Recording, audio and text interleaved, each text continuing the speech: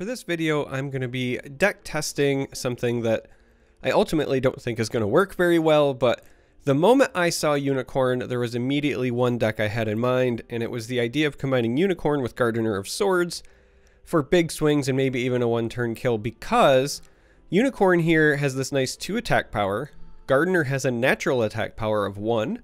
When you equip an item on another creature, you copy it to Gardener. So, anytime you put an item on Unicorn, it copies to Gardener. This always stays exactly 1 attack higher, meaning Gardener always has charge. So the idea that I had was that you can play them both, give this charge, go in for a big swing, yada yada. Originally I also thought I might use like Swift Strike or Telekinesis, but I'm having a hard time fitting them in because I need some defensive tools to survive to get there. I suppose theoretically I could cut these Ice Storms, but nonetheless, there's a lot of card draw, a lot of item stuff, and we're going to try to make this work. As always, deck code will be in the video description. And we're going to go play 2 games, win or lose on the ladder. And I think today, if I'm being honest, gang, today might just be an 0-2 as I try to work through this concept. But we'll learn some things along the way. And then maybe I'll bring this idea back for a second video after I work the kinks out, because this is a true deck testing video. I've put 0 games on this so far. Some of the times when I make these videos, I've kind of tried them a bit while I was streaming or things like that, but this is straight up first 2 games on this archetype as we try to figure out what we want to do. And game 1, we're up against Mage. Probably going to be Invasion Mage because I've just been seeing an awful lot of that. I don't know why. I think, honestly, if I had to guess, I think what happened was most people have played in the Gauntlet. And when they played in the Gauntlet where it was just Core Set and Jaws of Oblivion, Invasion Mage, that was like a control version, was very strong in that particular Gauntlet. And so I think that a bunch of folks saw that and was like, oh, I want to play that on the ladder. And as a result, just been running into it. And shocker, I know, but there it is. So, tough call. I really want to get this down sooner rather than later, but I also really want to get this. Let's get this. I think this is more important to get multiple triggers if possible, but I don't suspect it's going to survive because, again, because of so many Oblivion Gates rolling around, people are packing Executes like crazy as of late. No, they're just going to do that. Okay. That's fair. That's fair. Let's do this and I guess get rid of our Ice Storm, since I don't think that's going to matter a whole lot here. And let's actually just get the ward off of this. Probably should attack because this is going to be one of those games I feel where we're going to need to go for a big swing, but oh Lord, that will not end well.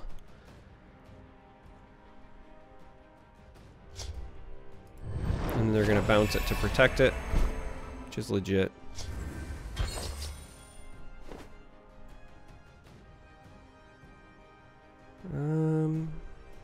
You bet on the wrong side. Let's go ahead and get this in. Pat this. And Thieves Guild Recruit here. So one of the cool things about Unicorn is these fighters guild recruits basically become Vipers. So if this does come back down and they don't do anything too crazy, we at least have an answer for that. The problem is that this is granting, what, 2 keywords now? So like, that's a bit of an issue.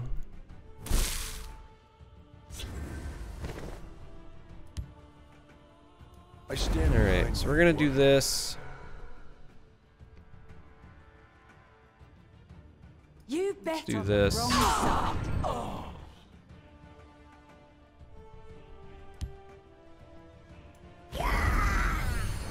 And we want this to take out the bigger of the 2, so we'll go ahead and lock that Harpy down there as well.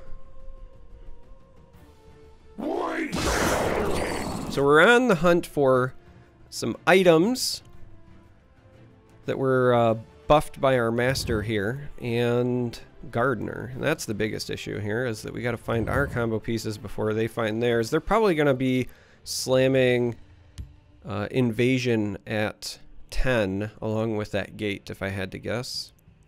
So that's really kind of the clock that we're racing. May the ancestors bless us. Iron gets back close call. And they can... Uh-oh, that's not a good sign if they're going to plop that down this early. Yes, please put it in the field lane. Please put it in that field lane. I want to unicorn that so hard. Oh. Oh. I don't just know how to make them. Rip. I attacked with this because if they have a prophecy here, I don't want them hitting that. I want them to try to jab something else. There you go. We're fine with that outcome overall. Let's go ahead and do this so it gets cover again. Okay. I see you. I see you.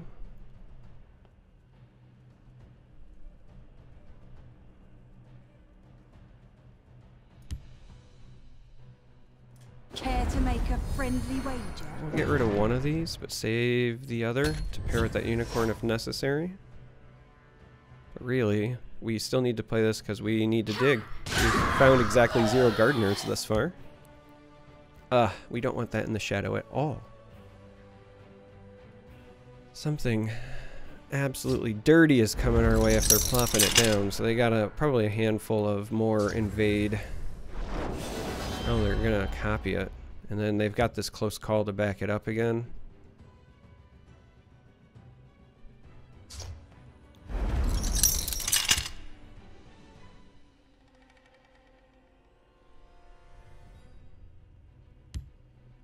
The sigil stone is mine. So that's relatively annoying for a number of reasons. We can clear this one out, but we don't have a good answer for the other one. Walk with our Lord. Oh no. And it got drained. Well, I think we're gonna lose this. Because they've hit the critical mass. It's kind of a bummer because we really just needed to try to find Gardener, but 5. That's interesting.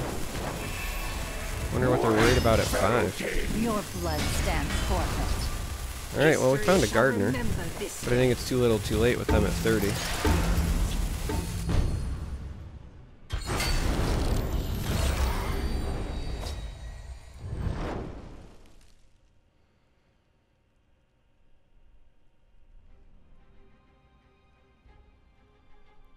I think it might be too little too late, I don't know.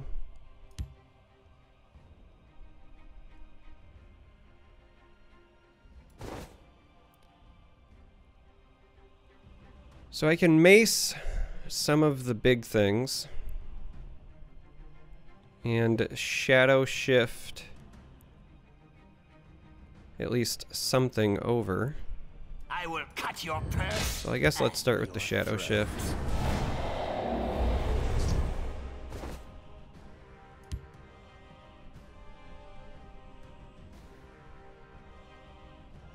I tend the sharpest looking lawn in these aisles.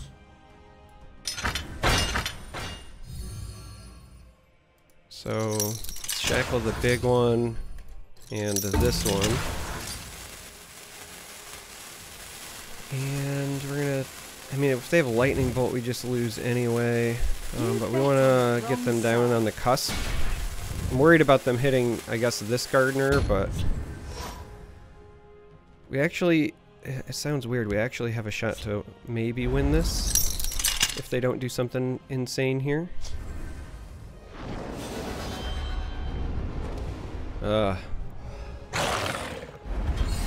Never mind. Remember when I said as long as they don't do something insane? Well, that is enough to do something insane. With our Lord.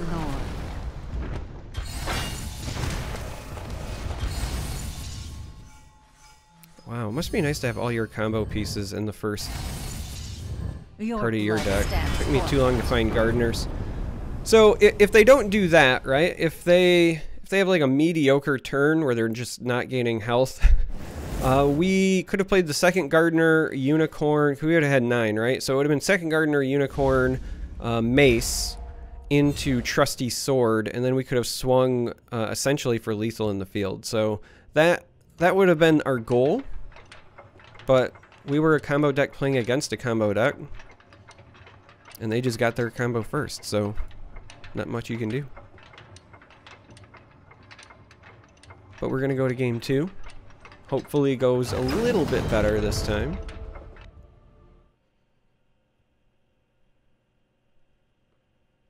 Hopefully Gardener is not buried, because again, like, that's kind of the whole point of the deck, right? Is Gardener and Unicorn, so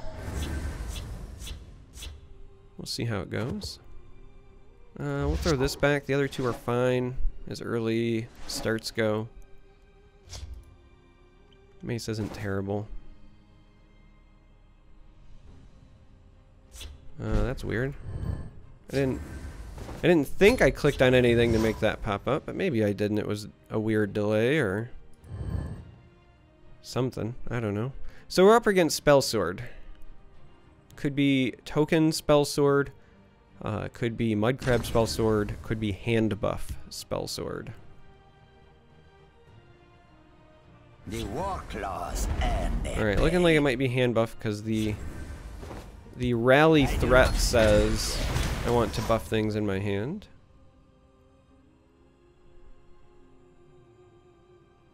We're gonna try to jump in its way here. Ice Storm might not be relevant just because their capacity to kind of turbo buff is... I'll whip them I mean, it's typically good enough to potentially... Oh, very nice. Very nice for them, I guess I should say. Not so nice for us. We were really banking on demand your getting death. some value out of that. We really didn't. Alright, we found a gardener. So that's good. What have we here? That's a start. They have the ring though, so I got a feeling they're going to be hitting The red demand some your death. annoyances before we do. Like Divine You Fervor can't makes this defeat Ice Storm potentially not great. Again, these rally triggers potentially punish us pretty hard as well. Crab merchant. Read my lips. We need them to have a really bad mud crab here where they have to give us something juicy.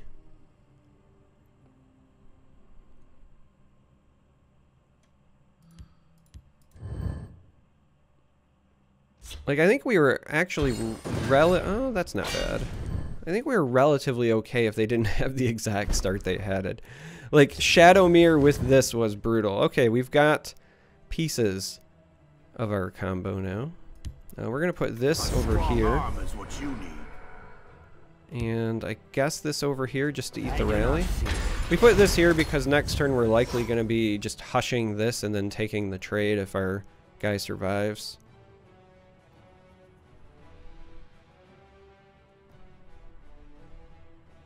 I mean, we'd like to save these until we're about to combo off, but right now we need to try to fight for the board. Well, they really don't like that guy. Executing there as opposed to here. Like, that guy wasn't even enough to threaten Mudcrab. I mean, they know that I have the Hush, but at least then I have to also have used the Hush. So, I don't know. I'll see you dead. Yo, did I stutter or something?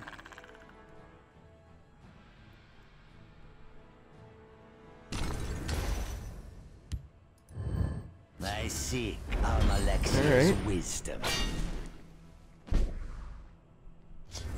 Moderately annoying. Well, you really do not have a great hand here.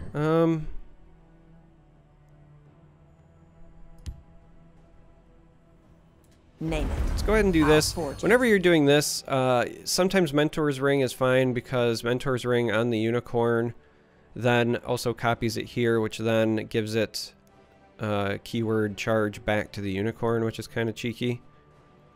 So I typically try to grab that. Sometimes Trusty Sword is also fine because really Trusty Sword that are like powered up is what makes the deck, but I think we're going to grab the Mentor's Ring here. And then we're just going to shackle this so that we can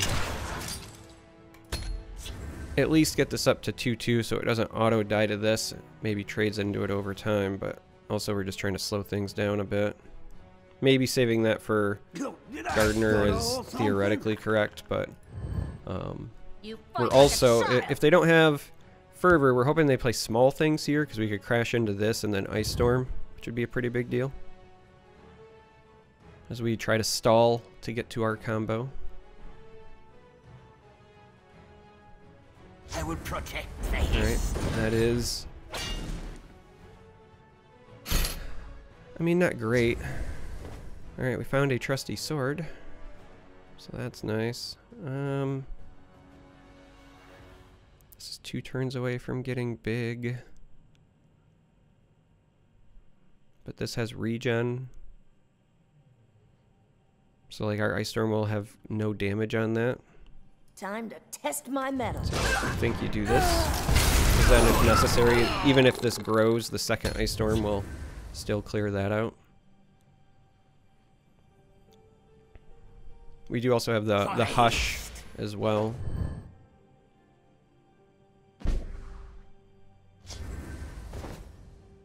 What have we here?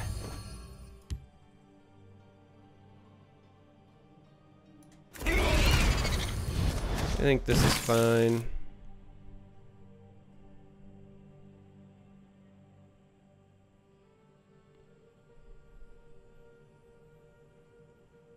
Kind of want to play this just to cycle it at this point. I mean, I typically like to save it for something like our Blacksmith or our Gentleman who buffs all the items in our deck, but at this point I think cycling it is... and of course, and then we top deck it. But Master Swordsmith is traditionally what I like to throw that on so we can start getting value in that sense. But we're assembling the pieces. We're slowly getting there. We just have to kind of survive. Cast into time. Annoying, but we can still trade here. Like, that's fine. Another Trusty Sword. I stand behind my work. Well, let's see if we can find something useful. So we'll use this to trade here and save our other Ice Storm. Shadow. Kind of a bummer that after we get our first Swordsmith, we've already drawn 2 Trusties, because again, like, these are what you're really trying to buff up as best as possible. But these are still nice. So at 11 Magicka, for example, we've got Gardener, Unicorn, 2 Trusties, and a Mentor's Ring. At 12, we also have this, so that would be 5, 8, 9, 10, 11. But then the 8 is going to be copied again, so it's like 19. Wow, this is Singleton?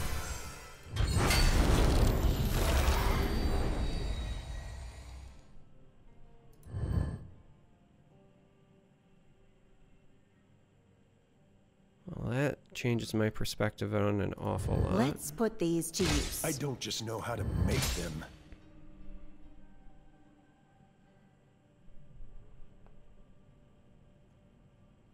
If he breaks my rune, I technically overdraw. But then he also leaves this up for another turn, which I think is fine. Wow. This was Singleton, huh? I guess that makes sense more so now with the Pilgrim, but... I mean, I'm tempted to hush this mostly because I don't want to overdraw. I think we're gonna risk it though. I got a feeling he's gonna get rid of this, and then that just makes our Ice Storm slightly more relevant.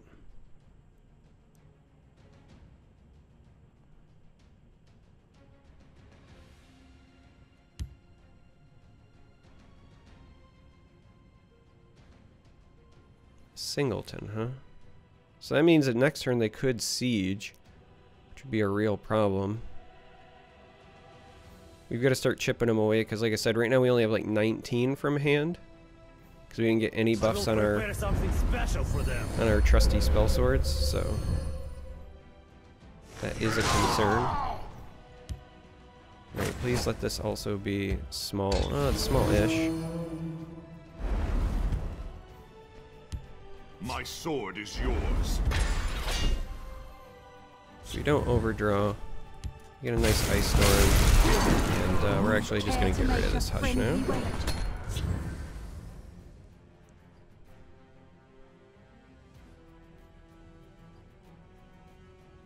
Because again, gotta slowly chip them down here.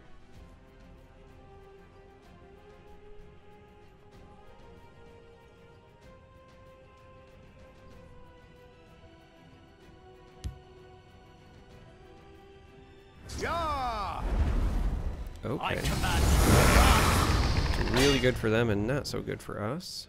We might have to use our third ice storm already.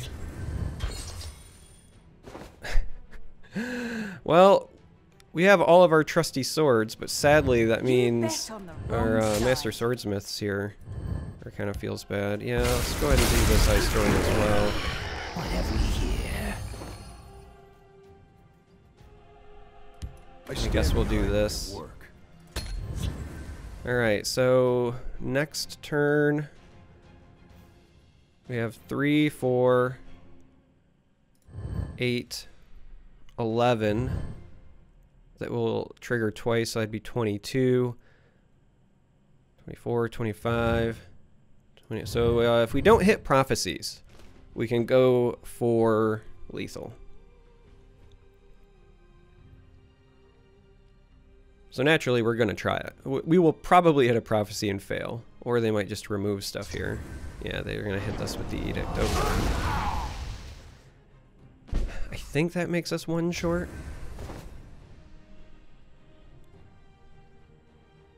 You will die where you So we're going to try to buy some time. Name it.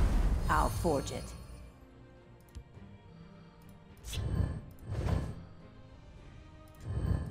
Well, let's see if we can find something useful.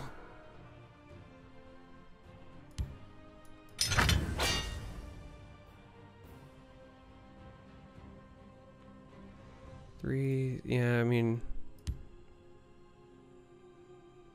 kind of spread this out. We'll save the mace in case we need it for defense, but we're mostly playing that because, again, we're trying to set up lethal next turn. And unless we draw a blacksmith that reduces the cost of things, we can't fit them in anyway. Because our 12 is basically everything up through this sword.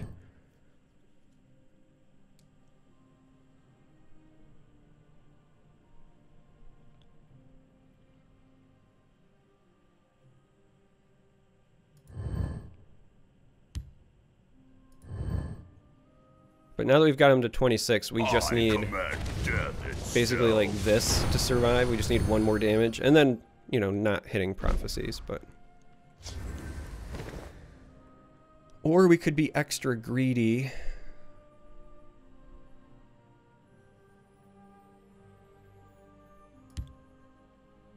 So we're actually, I think, going to be extra greedy here. You best stay on the marked path. We're going to do this and wait one more turn. Just because now if we hit a prophecy, it won't be as punishing. In theory. Now they're mousing over that, which means they're probably going to hit that with a removal, but... that would be fine. But we're gonna get to do the thing, and that's the most important part.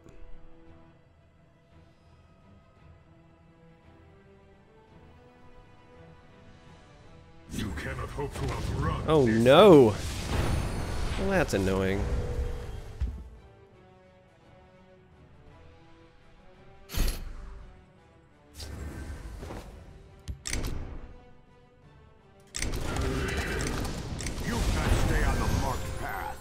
Alright, so again, you have to put them onto unicorn here, so... unicorn... unicorn... unicorn... dagger onto unicorn, and then Mentor's Ring onto unicorn, which should copy to him, which then should give everything charged, which means it goes back to the unicorn. You swing with this one, because if the unicorn dies to a prophecy, it shuts down the charge, so like it's more brutal. But as long as, yeah, I was gonna say, as long as that's not a javelin, we got this. Hooray! We did it! So anyway, that was like the idea I had for the deck. Now it's again a little bit of bummer that first game, just because that mage deck, the invasion mage deck and the invasion battle mage deck, the good ones, and I say good loosely, are just combo decks like the cheesy one we're playing. They just drew their combo faster. This time around we survived long enough to get our combo off, and that's it. Unicorn and Gardener. I've been wanting to try it out because, like I said, when I saw a unicorn, that was immediately what came to mind. I was like, oh man, this works so amazing with Gardener. So we got to pull it off anyway. I don't think this list is fully refined. I'm sure that I'll tinker with it throughout, so maybe I'll do another video on it down the line. But if you made it this far, thanks for watching, and until next time, may you walk on warm sands.